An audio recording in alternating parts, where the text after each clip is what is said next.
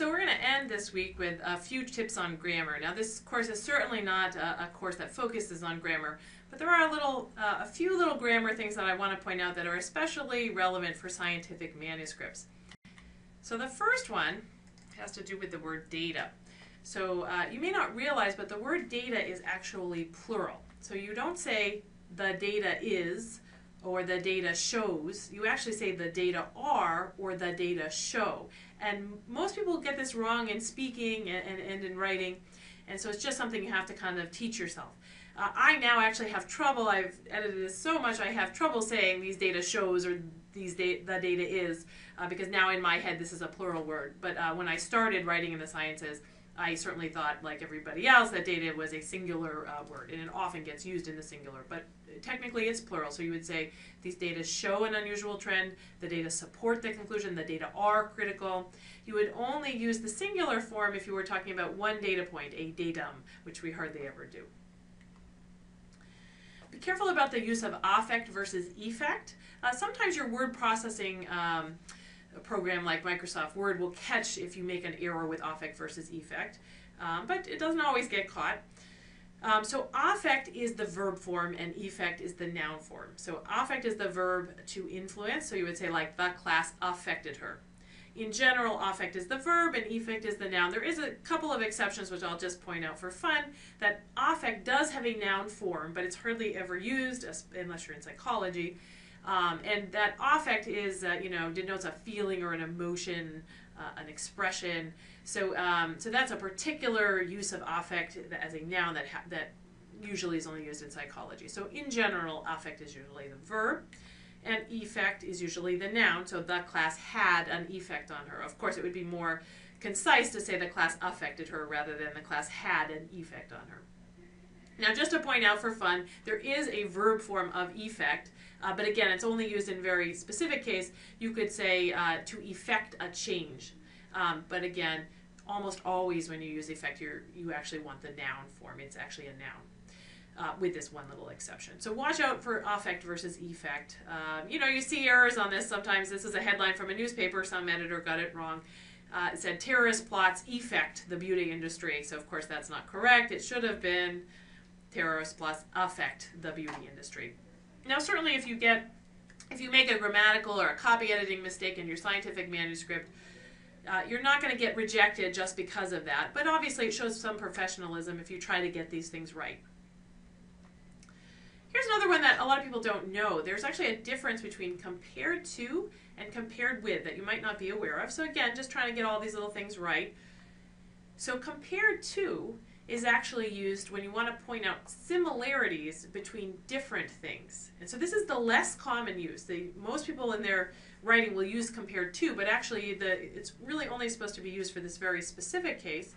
Usually it's when you're making metaphors. So the classic example is, shall I compare thee to a summer's day? So you're comparing a person to a summer's day. Those are things that are very different, and you're trying to find something similar between them. So again, usually only used for like metaphors. In the sciences, we almost always actually want to use compared with. So compare with means that you're pointing out differences between similar things, which is usually what we're doing in the sciences, right? We have two groups of mice. We want to point out what's different between the two groups. So you're probably almost always going to use compared with. So the examples are, shall I compare thee to a summer's day? But if you were doing something comparing tumors, for example, you're probably going to use compared with. So brain tumors are relatively rare compared with more common cancers, such as those of the lung, breast, and prostate. So tumors and tumors are similar things, and we're trying to find differences in their frequency. So that's a compared with case.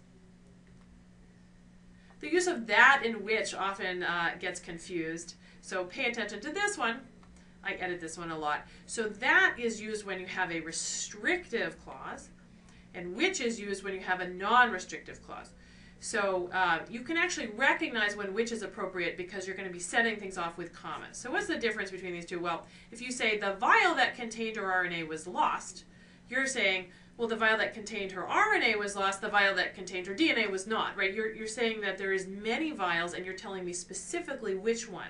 So that information is essential because if I don't have that information, I won't be able to distinguish between the different vials. Compare that with the following sentence. the vial, which contained her RNA, was lost. In that sentence, there's only one vial in question. We know, everybody knows what vial we're talking about, and what follows the which is just some extra information that the vial, which happened to contain her DNA, her RNA, that's non-essential information, set off by commas, was lost. So there's only one vial in question in that sentence. I'll give you some more examples of that versus which. So for example, this was a sentence I had to edit. It said, other disorders which have been found to co-occur with diabetes include heart disease and foot problems. Well, the have been found to occur with diabetes is actually essential material, so there shouldn't be a which there, it should be a that.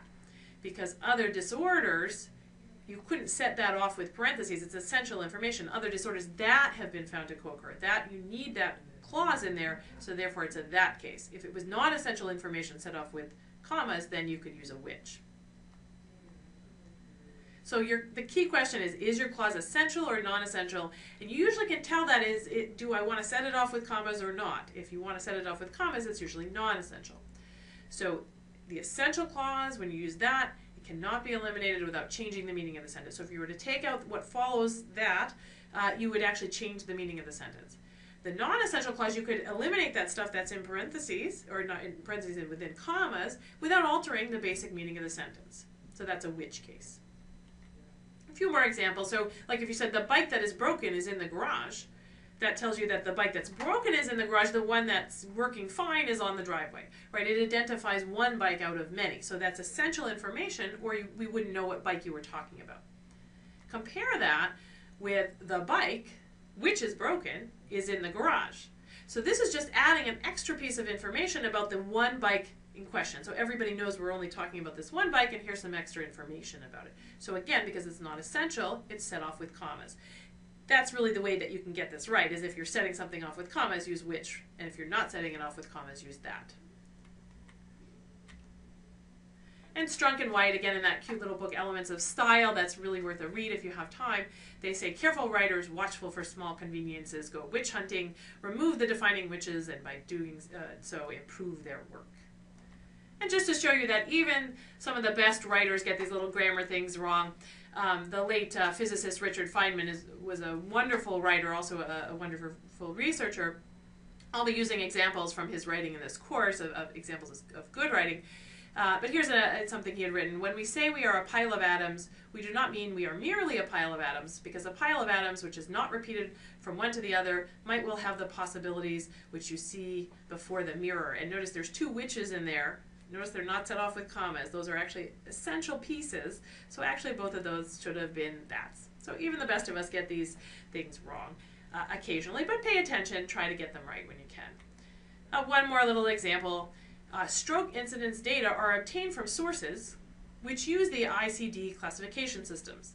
Now notice in the original, this was something I was editing, the authors actually did set it off with a comma, so they thought they needed a which. But actually you can see when you read that the pause there is funny. There really shouldn't be a pause. This is not extra information. If you just stop the sentence at sources, it's a really funny sentence, right? Would you just say stroke incidence data are obtained from sources? No, we need more information. That information is essential. So that actually should have a that and should not have a comma there. That clause is essential, so use that. So you should say stroke incidence data are obtained from sources that use the ICD classification systems. So watch out for that in your writing.